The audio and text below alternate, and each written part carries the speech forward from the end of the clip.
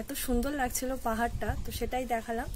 তো welcome back to my channel my life my role. আমি দেবস্মিতা। আশা করি যে যেখানে আছেন ভালো আছেন, সুস্থ আছেন আর সবাই সবার খেয়াল রাখছেন। তো আজকে ব্লগটা স্টার্ট করছি।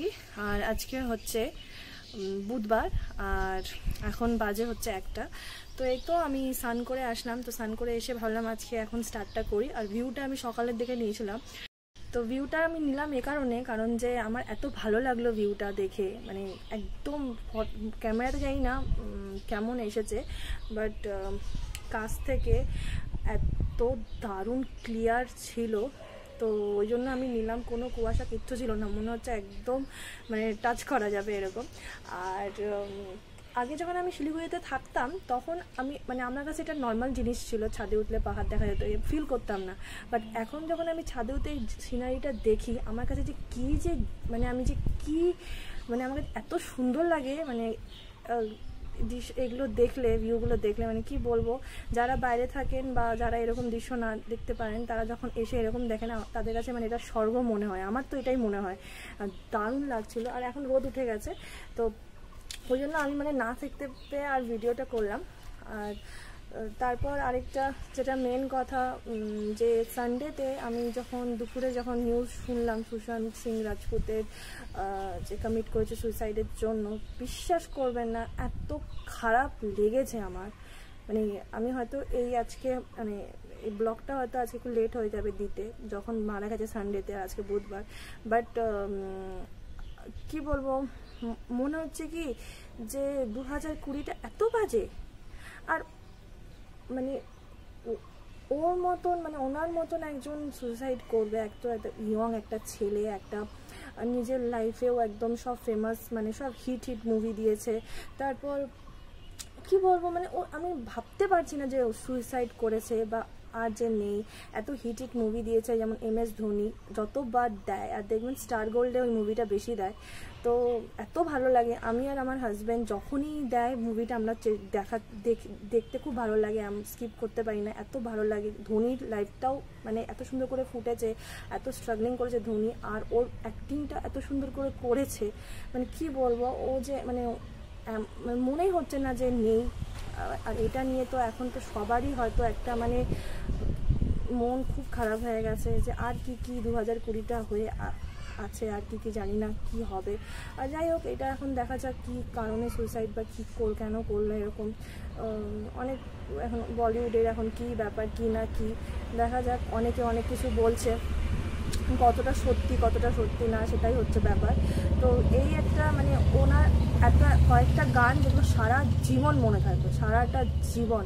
যেমন MS ধোনির কতগুলো গান খুবই ভালো লাগে, মানে এমন মানে ওই গানগুলো সব সময় শোনার মতন। তারপর রিসেন্ট ও ছিচড়ে যে মুভিটা করেছে সেটারও, তারপর কাইপোছে, উফ দুর্দান্ত মুভি। কি বলবো কেন যে করেছে সুইসাইড, মানে মনটা খুব খারাপ তার জন্য। আর এই 2020টা সত্যিকারের কি যে হয়ে আছে আমাদের। তো আজকে আমি শ্যাম্পু করেছি এখন। আর আমি না এখন না মাম্মা আর্থের প্রোডাক্টগুলো খুব ইউজ করছি। তো মাম্মা আর্থের আরেকটা প্রোডাক্ট যেটা হচ্ছে শ্যাম্পু অর্ডার হয়েছিল, তো সেটাও আমি ইউজ করলাম। সেটা আমি করিনি, বৌমনি অর্ডার করেছিল। তো আমি ইউজ করলাম মাম্মা আর্থ, দেখি এই শ্যাম্পুটা ইউজ করে এত ভালো লাগছে যে দেখি এটা আমিও অর্ডার করে নেবো। আর আমি তো অয়েলটা ইউজ করেছি, বাট আমি রিভিউ দিইনি। অয়েলটারও রিভিউ আমি আলাদা করে একদিন দেবো। আর যাই হোক, তো এখন যাই গিয়ে দেখি নিচে কি হয়ে আছে। আর এই জন্য মনটা খুব খারাপ, ব্লগও করতে ইচ্ছা করে না, কিন্তু করতে তো হবেই।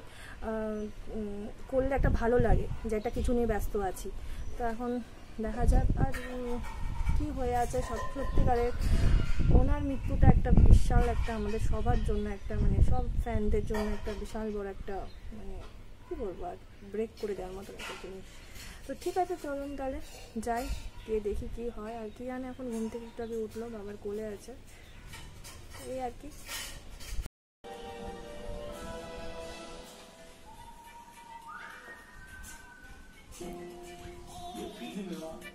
কি করছো?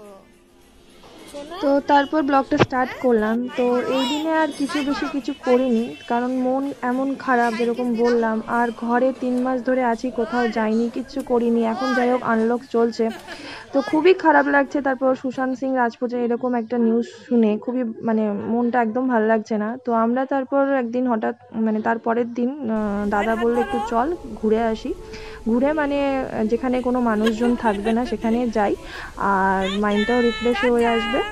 আর বাচ্চাদের বিশেষ করে একদম ওরা থাকেনি, তো আমরা খুব সেফলি মতন গেছি।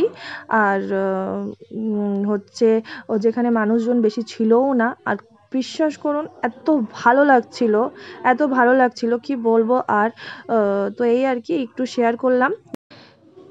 এটা হচ্ছে গজলডোবা গেছিলাম আমরা।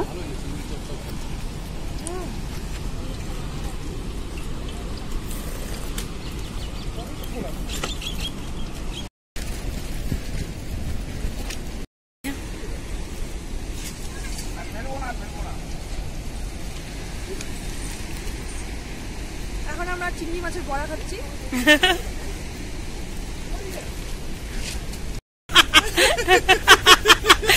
কাক বড়াই নিয়ে চলে গেল, ভালো ছিল আরেকটা। তো আমরা হাসাহাসি এ কারণে করছিলাম যে মানে ওখানে একটা পকোড়া রাখা ছিল, চিংড়ি পকোড়া ছিল, আর হচ্ছে কুমড়ো ফুলের পকোড়া ছিল। তো আমরা কি হয়েছে, চিংড়ি মাছের বড়াটা ওখানে রাখা ছিল, তো আমরা ওটা মানে খাচ্ছিলাম, আর একটু আবার সামনের দিকে মানে যেখানে বীজটা সামনের দিকে যাচ্ছিলাম, তো হঠাৎ করে পিছন ঘুরে দেখছি একটা চিংড়ি মাছের বড়া একটা কাক এসে নিয়ে চলে গেল। তো হ্যাঁ, তো হাসি পাচ্ছিল মানে পুরো একদম মানে বড়াটা জাস্ট একটু খাওয়া হয়েছিল। তো যাই হোক, তো ওটা নিয়ে আমরা একটু হাসাহাসি করছিলাম।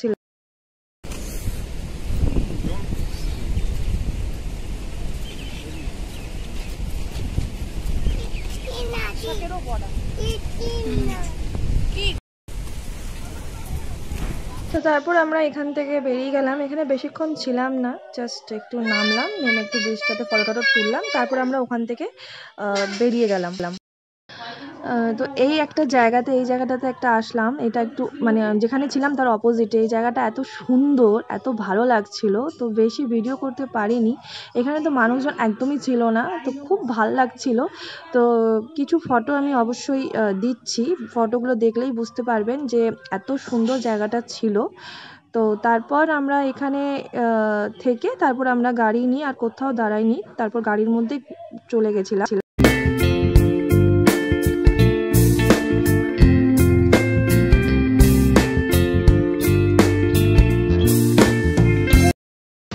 তো তারপর আমরা ওখান থেকে বেরিয়ে গিয়ে আমরা অনেকটা দূরে গেছিলাম, বাট আমরা গাড়ির থেকে আর নামিনি, একদম পুরো ওদিক দিয়ে গজলডোবা হয়ে ওদলাবাড়ি হয়ে তারপর সেবক হয়ে আমরা বাড়ি ফিরে যাচ্ছি।